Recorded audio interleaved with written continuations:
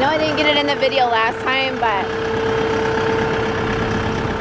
the first time we went to use this to plow, we couldn't even move the bucket. It was frozen. The hydraulic lines were frozen up. And that did happen on our John Deere too. Fortunately, because this is an enclosed cab, I got snow hit me in the eyeballs, we were able to run the heater at the hydraulic control lever, and that was enough to kind of free it up. And it had been running for, I don't know, probably 10-15 minutes, but yeah, so I got to keep blasting on it right now. Hopefully it doesn't freeze up again.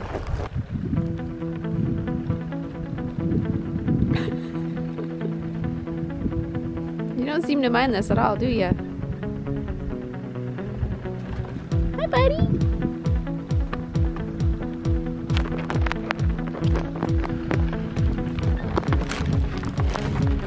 Parrot cat.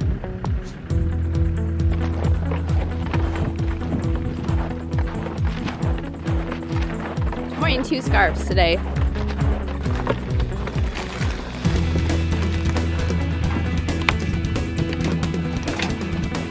Hi, chickens.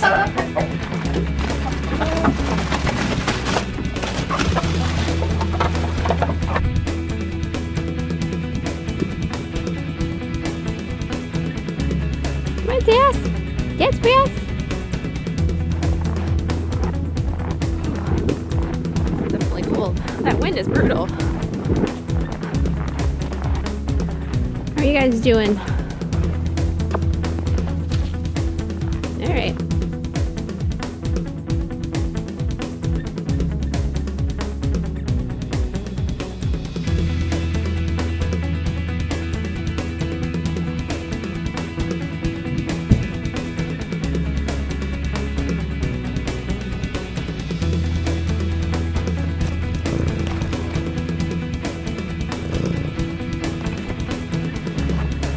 Ugh. I've got cat slobber on my camera.